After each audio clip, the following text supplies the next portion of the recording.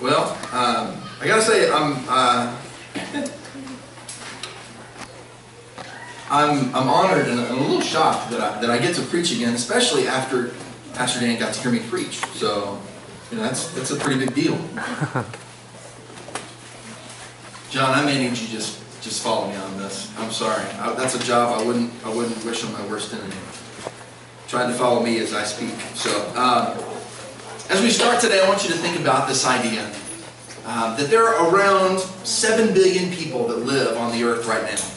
2.5 billion of those people have not heard the gospel. Another 1 billion have heard a gospel that we would say is probably sketchy at best. And of those 2.5 billion, 95% of them live in what we know as the 1040 window. It's kind of a latitude, longitude kind of thing. But really that's the area of the world that has really the overwhelming majority of people who do not know Jesus Christ. And guess what, folks? We live in the 1040 window. This is our block. This is our neighborhood now. Whether you're from Korea or whether you moved here, this is happening in our own backyard. And every second, 3 people die without knowing Jesus Christ. And out of those 3 people, 2 of them live in our backyard, in the 1040 window. And yet, when we look at the church in the New Testament, we see that within 2 generations, really 60 years, they had a believer in every town in Asia Minor. That's a pretty big deal. They were bringing up individuals. They were building up individuals in Christ, and they were sending them out. And as they built up these people, they would fold them together into one place, into one church, one local expression of the body of Christ. And they would head out for the next city, the next province, the next country. And this strategy that they had here in the book of, and we see this literally in the book of Acts, this strategy was based on one word. And this one word, Pastor Dan preached on it several weeks ago. The word is disciple. The word is disciple. In Greek, it's the word mathetes. It should sound a little familiar. That's where we get the word mathematics from. But this word disciple was used 269 times in the first 5 books of the Bible alone. That's Matthew, Mark, Luke, John, and Acts. 269 times. The word Christian, any guesses? 3 times in the New Testament. What word do we wear out today? Christian. What word did the New Testament wear out? Disciple. This is a big deal. What is a disciple? Literally, it means to be an understudy, a learner, a follower. An understudy, a student, an apprentice. But with this, this studying really isn't just to gain knowledge. We're not just big Bible heads walking around here. But instead, it's to be able to reproduce this teaching into the lives of others. So, in that 5th book of the New Testament, in the book of Acts, what you'll see is the New Testament church built up people, and in doing so, the church began to explode out to the ends of the earth until the end of time. And as we begin today, I want to give you just a quick progression of what happened here in the book of Acts and how important this is for us to be able to notice and to understand and to really wrap our heads around. Let's start with Acts 2, verse 41. It'll be up here on the screen, and you can turn there in your Bibles if you want. We're going to be flying through Scripture pretty quickly, so just disclaimer as we get started. Acts 2, verse 41. Peter has preached on the day of Pentecost. He's preached, and it says, how many people, do you remember this? How many people were added to the church in that day? 3,000, that's right. Gold star, if I ever mumbled that out, hoping that they were right. So, again, 3,000 souls are added on that day. That's not a bad day, right? That's a pretty good thing, right? And that day there were added 3,000 souls. Now let's look at Acts chapter 2, verse 47. Same chapter, a few verses down. What does it say? What's the term here? Again, it says added. So we're beginning to see a pattern here. Acts chapter 5, verse 14. Same words being used here. Added, right? The Lord was adding to their number daily those who were being saved. Addition, addition, addition. So we see this kind of building throughout the book of Acts. The first 5 chapters, this is all you see, really. Addition, addition, addition. People hearing the gospel, they're trusting in Jesus Christ for salvation. This is the enlistment part, the baptizing part of the Great Commission. If you remember, Jesus made that very clear on a hillside in Galilee. Famous last words, marching orders for the church. And so the first part of that is baptizing them. And it's not just dunking somebody in the water. I think we've talked about that pretty clearly here at our ICC. But it's sharing the gospel with people. And people trusting in Christ. So, again, we're seeing this addition happening. And I want you to understand this. I'm not saying that by any means that addition is bad. Addition is good. Addition is a very good thing. But something changes here in Acts chapter 6. If you look at Acts chapter 6 verse 1, Acts chapter 6 verse 1 says, "Now in these days when the disciples were increasing in number." Increasing in number. That phrase in the original language actually is one word. It's plethuno. It's the word we really get the idea now for multiplication. So I want you to see this. There's throughout the first 5 chapters of the book of Acts, there's addition, addition, addition.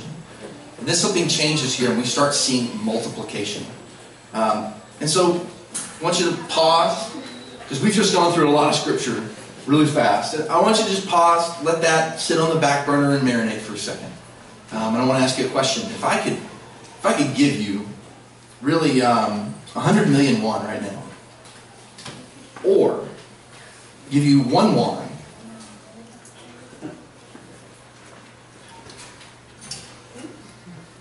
well, if I give you that 1 won, let's say that I double it every day for a 31-day month.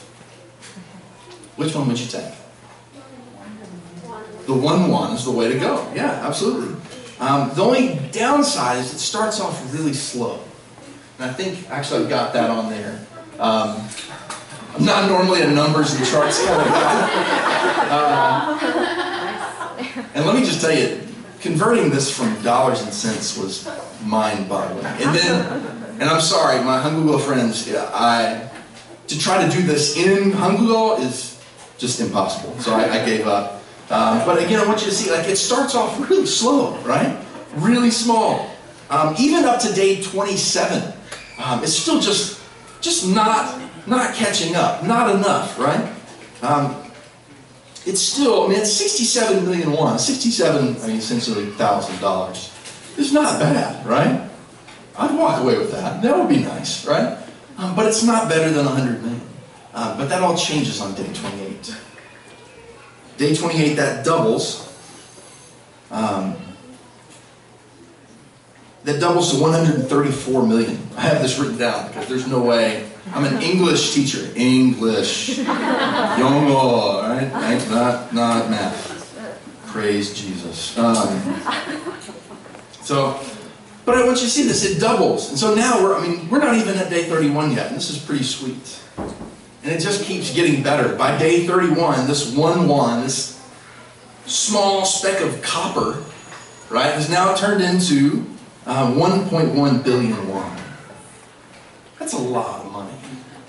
But you see, it started really small. You have to have the first one. You have to have the second one.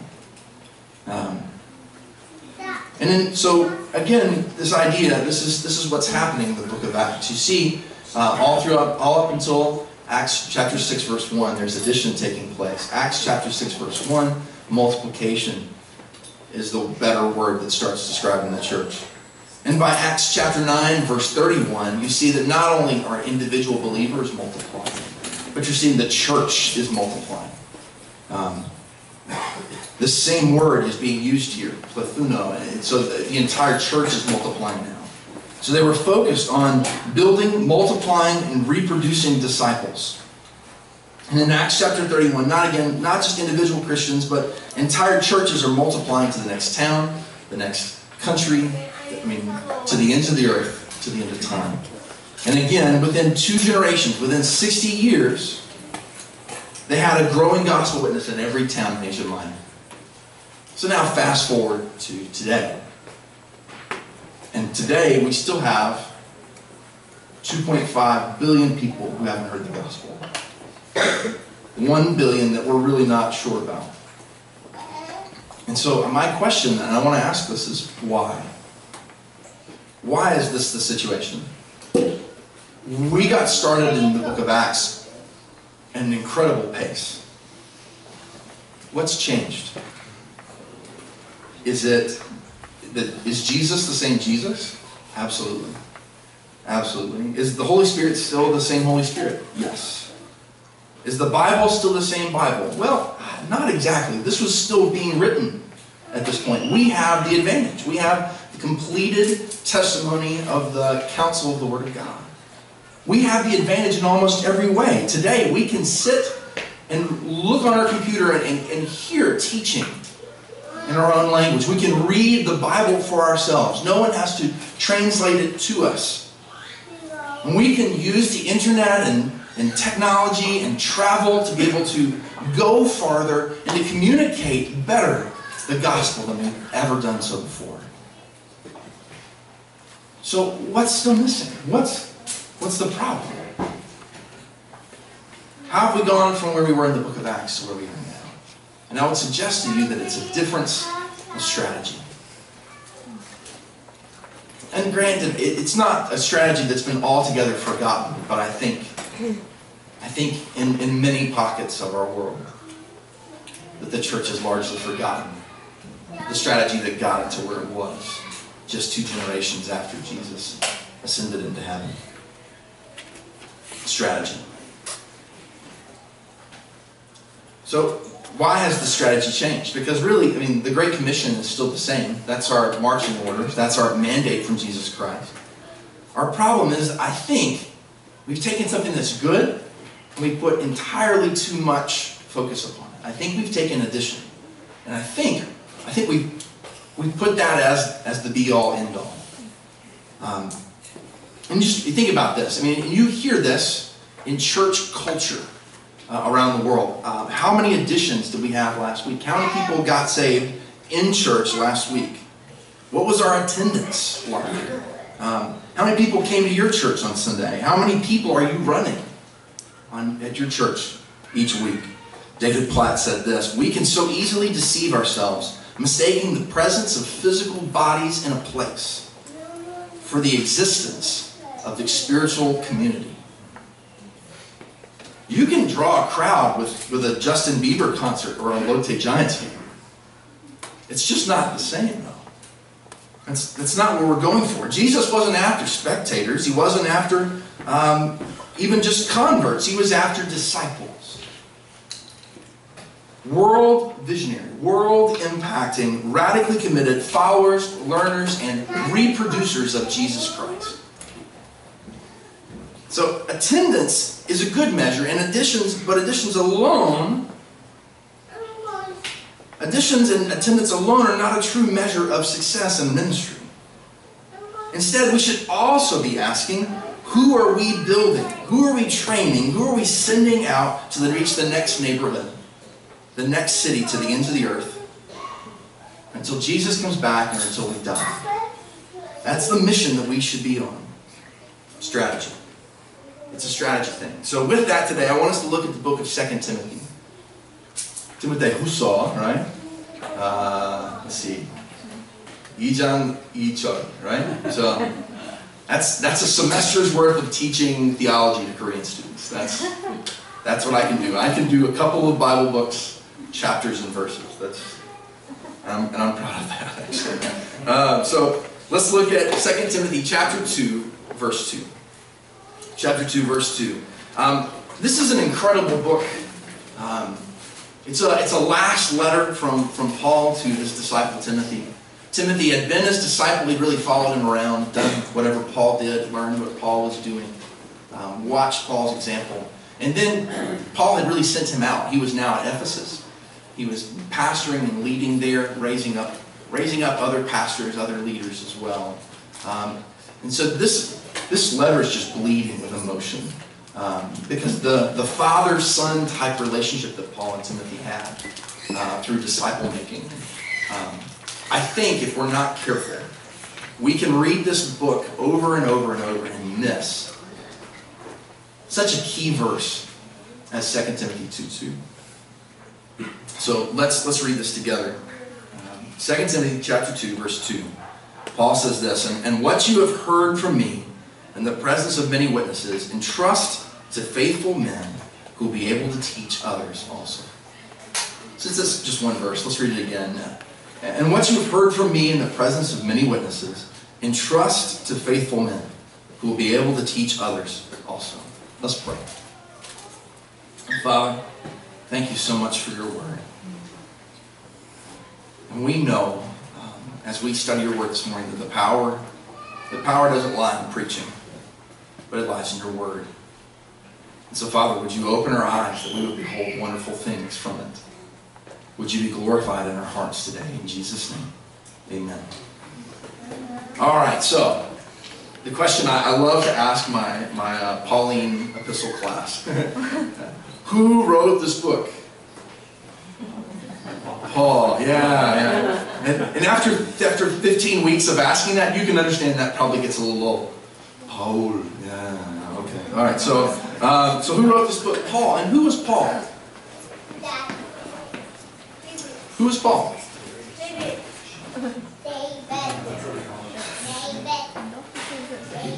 Well, he was an apostle. He was a leader within the church. And I want you to see this. This is Paul, the discipler, the disciple maker, sending a letter to his son, really, in the faith, Timothy. His understudy, his disciple.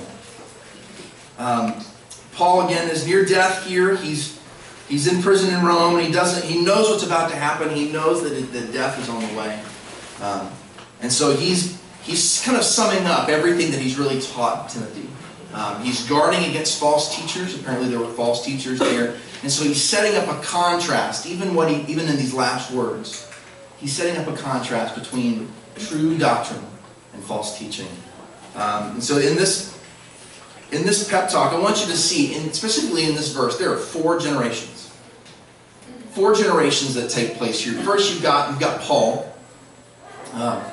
Paul is really, I guess you could say, this is kind of like the first generation. And then you have Timothy, and I think this is even up here as well, John. You have Paul and then Timothy. Paul has invested his life and the gospel into Timothy.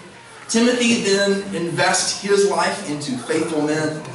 Faithful men then invest themselves in the gospel into others also. And so I want you to see this is really how this is working. It's branching out. It's exploding out.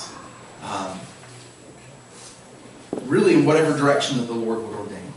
And so, but then again, I want you to see this. Where does it start? It starts with one man. It starts with Paul. Really, one man investing his life and the gospel into another man, Timothy.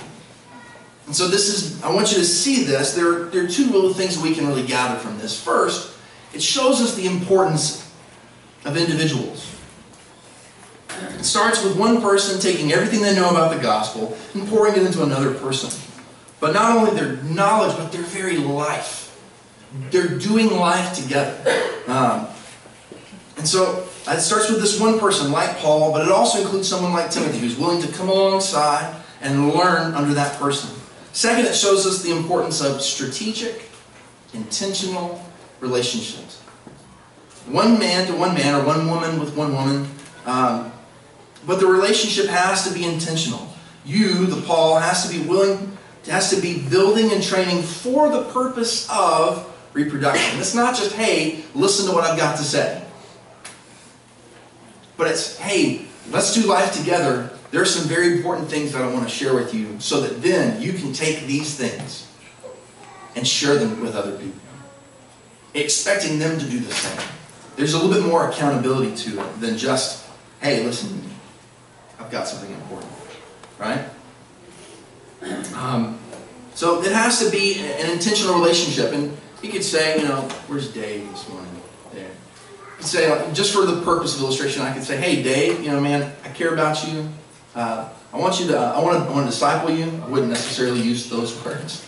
But here's what we're going to do. We're going to meet together, and we're going to have an accountability group. Maybe a couple of us will meet together. You'll say, oh, I'm struggling with this, and I'll say, oh, I'm struggling with this. And we'll all just admit that we're kind of struggling with sin together, and at least there's a brotherhood that way.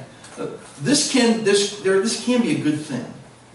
Accountability among brothers and sisters in Christ can be a good thing. But there's something missing. I'm not training him to reproduce these things into the life of other people. There's more accountability to it than that. The relationship has to be toward the end that a young man or young woman is being built for reproduction, to reproduce the gospel through their own life into the lives of other people. And so with this verse this morning, we're going to stick with this verse, and I want you to look at four elements of this verse. Four people groups in this verse. Sorry, that was wrong. Really, four things in this verse that I think will help us to kind of wrap our heads around what's happening here and help us understand how we can do this as well. First thing I want you to see is the word heard. I want you to have heard from me in the presence of many witnesses. The question is, then if Paul is telling Timothy to entrust the things that he's heard from Paul to faithful men, then I want to know, what did he hear from Paul? What did Timothy hear from Paul? And so the word here in the original language is akuo. And it doesn't really just mean for sound to pass into your ear. It means a total intake of everything you've seen, everything you've heard, everything you've experienced. And so all of Paul's understanding of the gospel, but also his life, is included in this heard. And you can, if we actually want to look at the same book, but 2 Timothy chapter 3, verses 10 and 11, it'll be up here on the screen. This is really a list that Paul is recounting of what he's invested into Timothy. Paul says to Timothy in verses 10 and 11, you, however, and again, he's noting this contrast, right?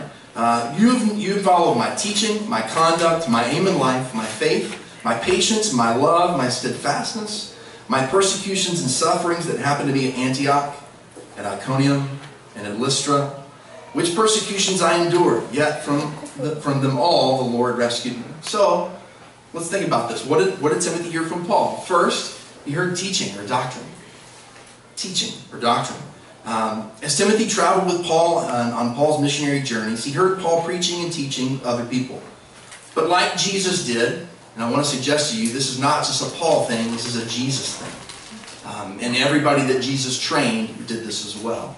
But just like Jesus did, Paul was teaching Timothy on the job, through life as they went. There are two men that I think about in my life that have done that with me. Jerry Bradley in Milledgeville, Georgia, and Daniel Money in Memphis, Tennessee. Guys that took me alongside them and said, hey, I want you to really have a window into my life. I want you to see how I make the decisions that I do. I want you to see the way that the gospel shapes the way that I treat my wife and my family, the way that it shapes the way I do my job. And so I had a front row seat to be able to see this flesh out in these guys' lives. And I'm eternally grateful for that. And again, even things that might seem trivial, like, hey, let's go to the grocery store together. Hey, we need to run and go get this stuff for service tomorrow. Let's go ahead and, why don't you come with me and we'll talk about some things as we go. That kind of thing. We see this in Paul and Timothy's life as well. Paul, in 2 Timothy 1, verse 13 says, retain the standard of sound doctrine. Really, it means an exact copy. So he says, the things that I've taught you, retain these things. Guard these things. And entrust them to others as well. So Timothy heard Paul's teaching. He heard also his conduct, his way of life. This means not only did Timothy hear Paul's doctrine, but he watched how like I just said, how he conducted himself, how he applied the Bible in his life. This is what you're doing even when you're not in front of people. This is how you treat your waitress. Again, how do you treat your wife and family? How do you treat people even when they're not in front of you? Like, just when you talk about people, how do you do that? So Timothy heard Paul's life, his teaching and conduct. Third, aim in life. A lot of great verses for this that we see. My favorite two are Philippians 1:21. We talked about that a few weeks ago. Galatians 2, verse 20. Can you imagine? This boggles my mind. Just to think about this, that Paul and Timothy may be walking into a town like Lystra or Iconium. Not really knowing what's going to happen there. These were towns that were really dangerous throughout their ministry. And Paul saying to Timothy, hey, Timothy, remember, to live is Christ, and to die is gain. So no matter what happens, glorify Him. Or maybe Timothy was getting ready to share the gospel with someone in Ephesus, and Paul pulling him aside and saying something like, don't forget, Timothy, you're already crucified with Christ. Your life is now hidden in God with Christ, and your life now is trusting in the Son of God. So don't do this under your own strength. Trust in God's Word. Trust in His Spirit to lead you and to guide you. And we've got these things written down, but Timothy was living this with Paul. And Paul invested this. He transferred this to the young man that he was discipling. It says his faith. He heard Paul's faith. Certainly Paul trusted God, and Paul would have communicated the gospel on several different occasions. But specifically, you think about how Paul trusted that God was working in him. I think about Philippians 2, verses 12 and 13. And how as Paul was trusting that God was giving him the power and the desire to do what pleases God, that he would have been faithful in everything that he did. He would have been faithful to God's calling upon him as an apostle to the Gentiles. He would have been faithful to the churches that he had started and that he had visited. He was faithful to the people God had entrusted to him. His faithfulness. And he's entrusting and transferring that to Timothy as they went together. This as you're going type transfer. His patience. 1 Thessalonians, Paul said that he desired to get back to this city of Thessalonica, but that Satan had hindered him. Literally, Satan had cut in front of them and wouldn't let them go back. Acts 16, Paul's trying to get to certain areas to teach, but Acts says that the Holy Spirit forbid him to speak in these areas. He's trying to go to Bithynia to the north, I think Mysia to the south, and somehow he ends up in this city called Troas. So as Paul has things he thinks he needs to be doing, these things seem to be very important to him. God's opening and closing doors, and Paul ends up where God wants him. And well, I want you to see this. This may sound a little complicated, but Paul is doing all these things, and Timothy is alongside him. Timothy is watching. He's seeing these things take place. And he's learning not just some bullet points and an outline, but he's learning and watching this unfold in life. Paul also says, love. You've heard my love. In these verses, Paul calls Timothy, 2 Timothy verse 1, chapter 1, verse 2, 2 Timothy 2, verse 1. In both of these, Paul refers to Timothy as his child. His child.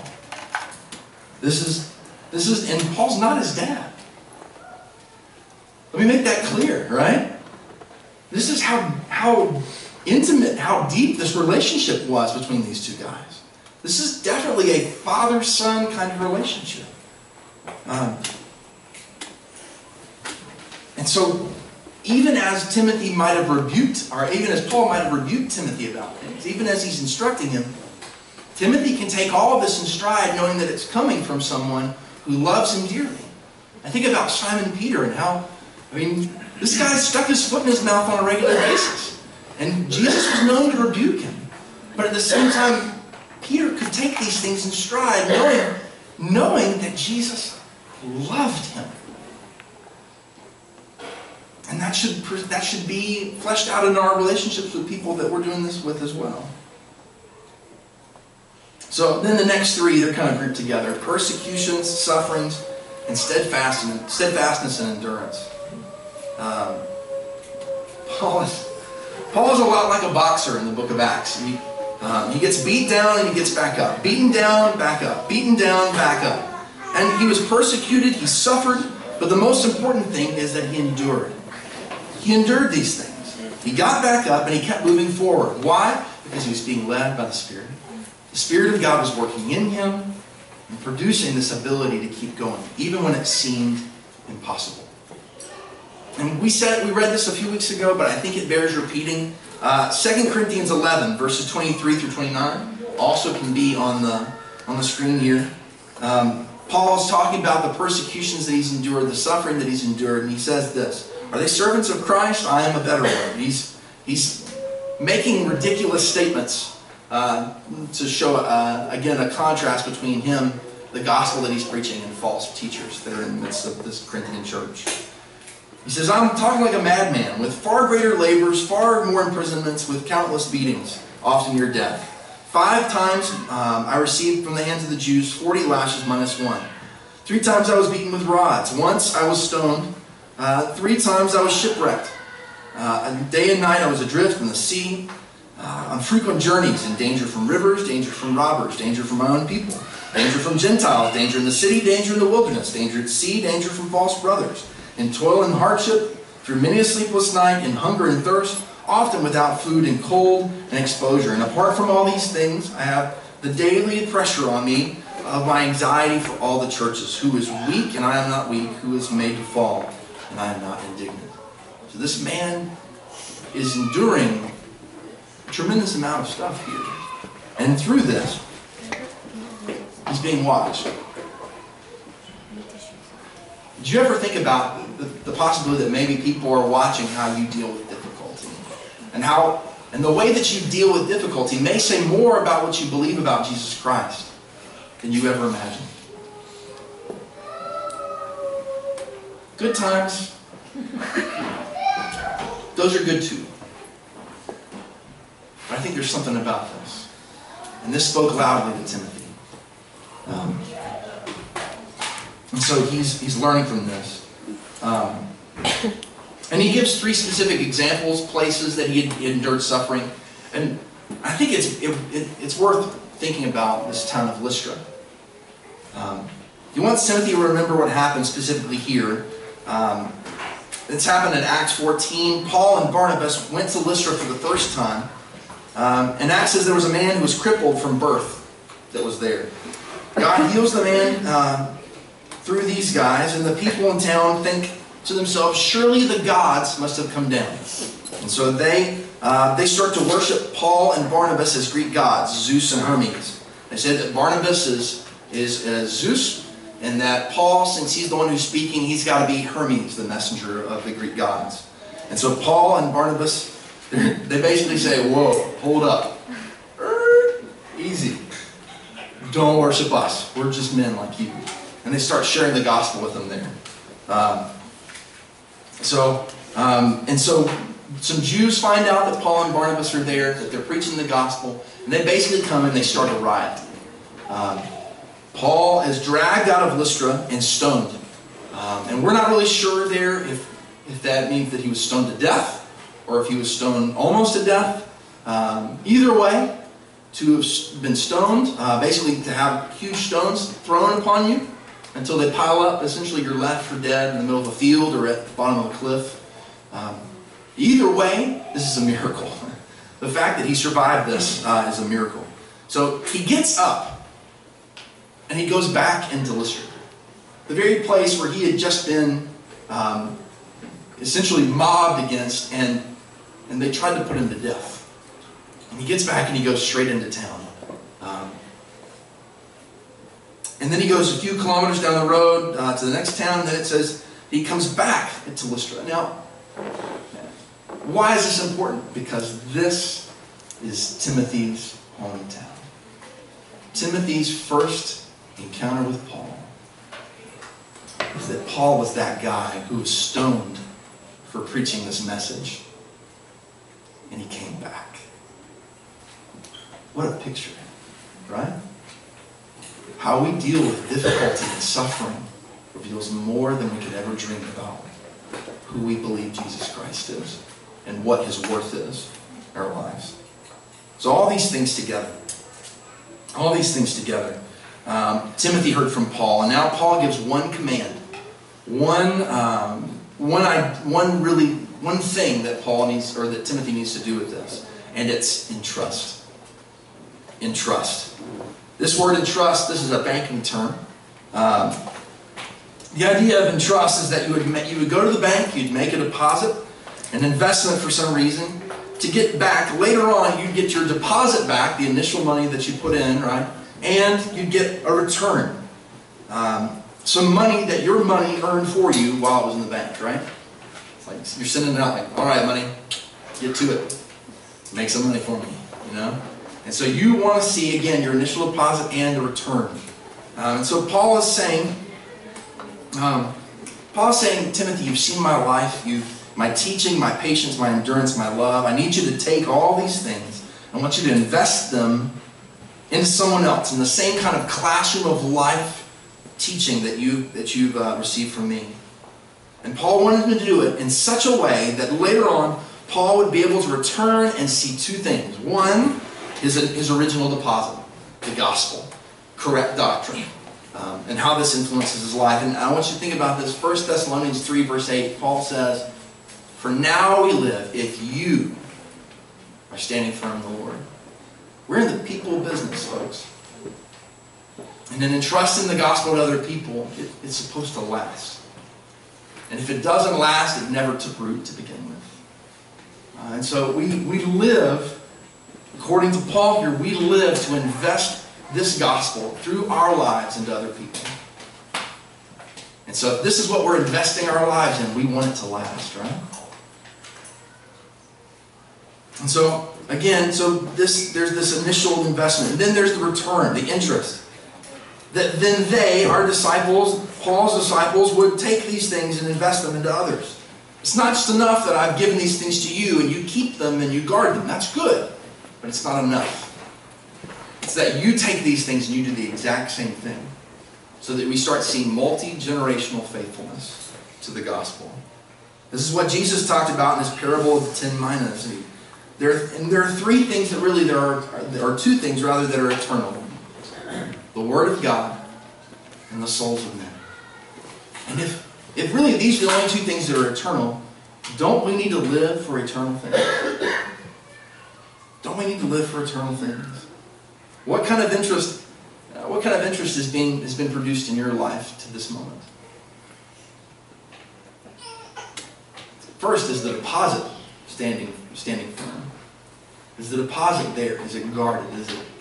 Is it taken care of? But what kind of return is Jesus getting from his investment? Something to think about. So Paul says, the things that you've experienced from me, you entrust them. And not just to anyone, but to who? Third, to faithful men. To faithful men who will be able to teach. And this is where we invest our life and our teaching. And this is where we do this. This is with faithful men and women. Your life, my life, will be one of two kinds of transactions. It's either going to be an expenditure, which is really a one and done kind of thing. We're kind of like, well said, right? This is where you pay money and you never see it again, right? Or it's going to be like John said, and maybe a little more, because we're getting our money back, we're getting our investment back, and then some. And so Dawson Trotman, a guy that wrote a lot about this, he said that you need to look for people that really have three things going for them. One, they're faithful. Two, they're available. And three, they're teachable. Faithful, available, and teachable. That's right, folks. We're looking for fat people. That's right. Faithful, available, and teachable. You want people who are hungry. Joke. You want people who are hungry for training, for the Word. And so you invest these things to them. You cannot disciple someone who's not faithful. You'll be wasting the time that God's given you and the teaching that He's given you as well. And how did Paul describe faithfulness for Timothy? And we don't even have to look at another verse. It's right here in 2 Timothy 2:2. Sometimes in the Bible, and you see this a little bit better in Greek, but sometimes in the Bible, the Holy Spirit really emphasizes things. And so we see in Greek there's minor emphasis and there's major emphasis. Minor emphasis is when it's said that the Spirit whispers. And And major emphasis is when the Spirit shouts. Hi, wake up. Welcome back to the world. Congratulations. And so, here in this verse, there is a major emphasis. And so my question to you is to think about, where would the major emphasis in this verse be? Where would it be? For the shortness of time, we'll just go ahead and tell you, it's others. It's others. Of all the places in this verse, it's others.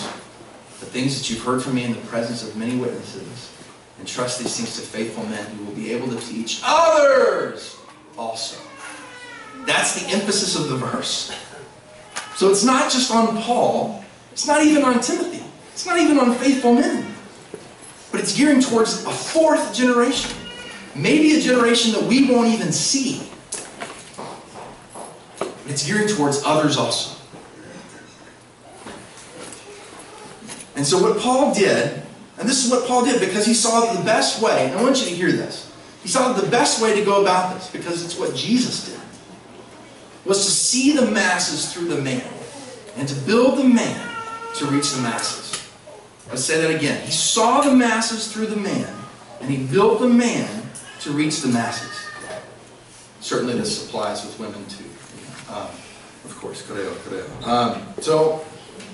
but I want you to see this. Like, this is what he did. And it led to an ever-increasing others also. I mean, we're sitting here reading this today, right? This is proof that it works. It could not have happened in the way that it did unless some people kept at this.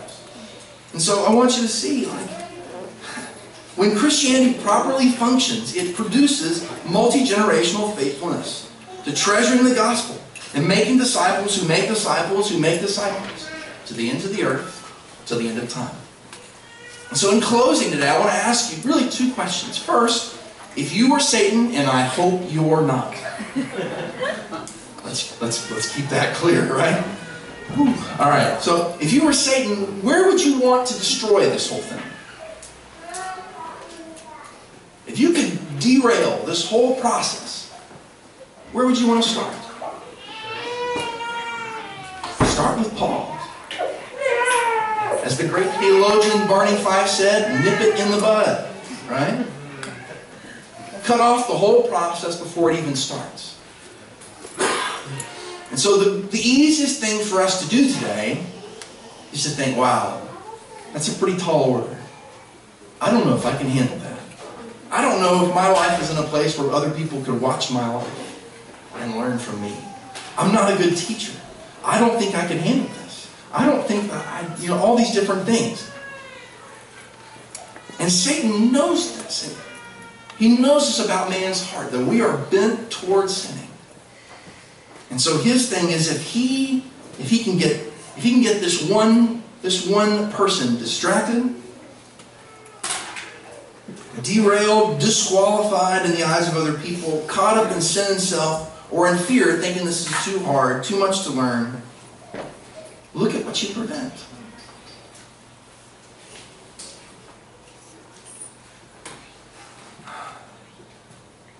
So instead, let's be strengthened by the grace of God. Where did you get that from, Justin? Well, I got it from this passage. Look at 2 Timothy chapter 2, verse 1. 2 Timothy chapter 2, verse 1. The verse before this verse. Paul says, "You then, my child, be strengthened by the grace that is in Jesus Christ." This whole thing is based upon the grace of God expressed through the gospel. The gospel. That the just and gracious God of the universe, who created everything that exists, looked upon hopelessly sinful people. It's you and me. And He sent His Son, God in the flesh, Jesus Christ, to bear His wrath and sin on the cross, and to show His power over death and the resurrection, so that all who trust in Him, turning from their sin and themselves, and trusting in Him, vita, right, will be reconciled to Him forever. And again, the gospel is not just the A, B, C's of being a Christian. It's the A through Z. It's everything. Everything for the rest of my life, for your life. We can gain direction, purpose from the gospel. And so with this, be strengthened by the grace of God in Jesus Christ. This is what Jesus was talking about in Matthew 28 when he said, "And behold, I'm with you to the end of the age." How good is it to know that Jesus Christ is with us as we do this? That we don't have to do this on our own. And really we shouldn't. Because we will burn out trying. We will start feeling like everybody's looking over my shoulder, so I've got to be good so that I can earn up to this standard. And at that point we're living in hypocrisy. And we can't sustain that. We're not meant to sustain that. But if we do this, if we trust that God is working in us, giving us the power and the desire to do what pleases Him in making disciples, then it will not only produce fruit in the lives of other people, but it's going to produce fruit in our lives. It's going to grow us. Other than being married, few other things I can think of sanctify us as much as making disciples. It's a whole new level of accountability. I mean, think about it. You're building relationships with people. And with that, you begin to love them in Christ. And you begin to watch them grow. But know that they're watching you. They're learning from you. And there's this transparency in this relationship. Because you're doing life together and they're watching your life. It's another reason I don't want to do something stupid. Now notice, it's another reason. It's not the reason. It's another reason why I don't want to do something stupid in my marriage or in another area of my life that would harm my ability, my platform to be able to train up other people.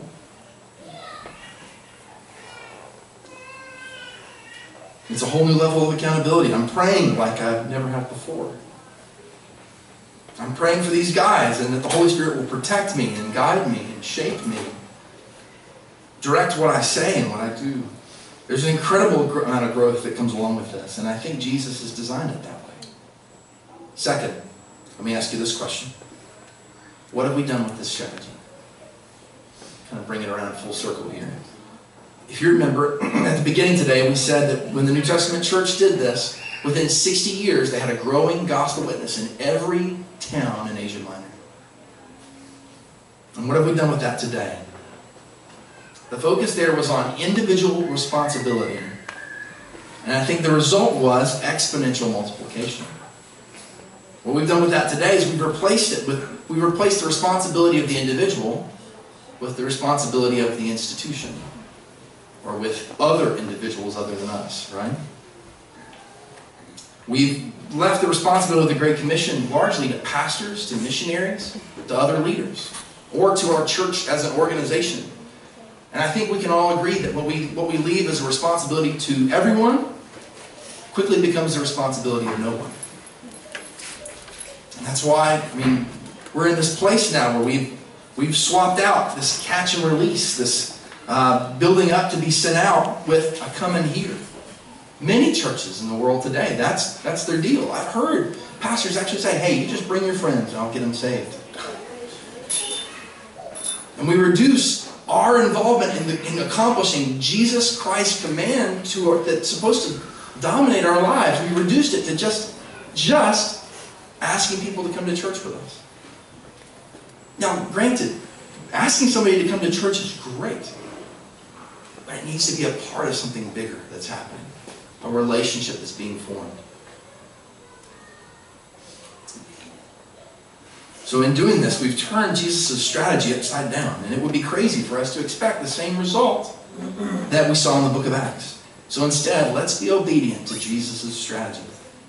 The question isn't how much we've added, but how many people and what kind of people, what quality of people are we training up and sending them out? And there's a lot of different flavors of this. There's a lot of different ways of doing this.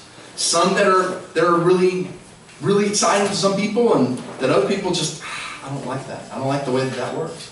There are lots of different styles of doing this. And let's just not argue about how that gets done, but let's agree on what Paul is saying, that it needs to be done. And it needs to be done at least according to the way that Paul's describing it. And it starts with us. And we need to be intentional about this. So we can't, and I want you to know this. I love the direction that our leadership is taking us as a church. I'm stoked about that. And I can't wait to see what God's going to do. But I think this is more than just a leadership thing. This is each one of us as individuals within church. We can't just come on Sundays and just passively sit by and then leave and think that we've done our church thing for the week. When we gather together, let's come together to be equipped, to be built up, to be trained, so that then when we scatter back out into the world, it's not that we're asking people to come just to come to church, but we go out as the church, and the church is then scattering out into the world to be salt and to be light. Let's do the thing that God has called us to do. And in doing so, let's view being here together as brothers and sisters in Christ on Sundays differently. Let's view our community groups differently. And let's look at them the way that God has set for us to be encouraged, to be built up so that we can be sent out. These steps must happen in this order. If you don't hear, you can't entrust. If you don't entrust, you don't need faithful men. And if you don't find faithful men, you will not multiply others. And so, as we end today, you may be thinking, Justin, I'm not even a follower of Christ. I'm not even a Christian, much less a disciple maker. And that's a good point. You can't be a disciple maker of Jesus Christ if you're not in Christ, right? And so, my challenge to you, I'm begging you, please trust Jesus Christ. Don't put it off. Don't wait. Trust Jesus Christ for salvation today. You may be saying, Justin, I need training to do what Paul's talking about here. This sounds all well and good, but I need to be able to see it. Maybe you're like me. I'm a visual person. Somebody can explain something to me, but if I see it actually happen, I'm so much better off. And so maybe that's you. Maybe you've never had this kind of relationship in your life. Maybe you just feel completely unequipped to do this, and you need someone to help you. And so my challenge to you is during this time, as we do the Lord's Supper, and as we reflect on what God's Word has said, begin praying. Begin this process of praying that God would reveal to you someone around you, someone in this church. They can take you alongside of them and say, hey, here's how we live out the Christian life. This is how we do prayer. This is how we read the Word. This is how we study. This is how it affects my job and my family and all these different things. Pray that God would reveal someone. And then talk to your elders. I'm pretty sure they're excited about the possibility of, I'm assuming. I think I know them that well. And then you may be saying, Justin, I know I need to be doing this. I know that I've been equipped. I know that I've sat under a lot of teaching. And I haven't been doing this. And that's a great place to be. It's a great place to be. Confess that to the Lord. All sin, whether it's intentional or unintentional, it's still sin. So confess that to the Lord. Then ask God to give you the power and the desire to make disciples according to His strategy. And my prayer is that, first of all, for you individually, that as you go throughout this week and the weeks to follow, that you would begin this process of praying, God, show me people around me that I can disciple. And it may not be just people that are Christians. It may be someone who doesn't know Christ at all. And that's a part of the Great Commission. Maybe somebody who doesn't know Christ at all. Maybe a coworker. Maybe a student. Maybe, I don't know. Maybe someone in your own family. And God has put them all around you every day. And He's put you in that situation so that the church then has access into the lives of these people. We are the church.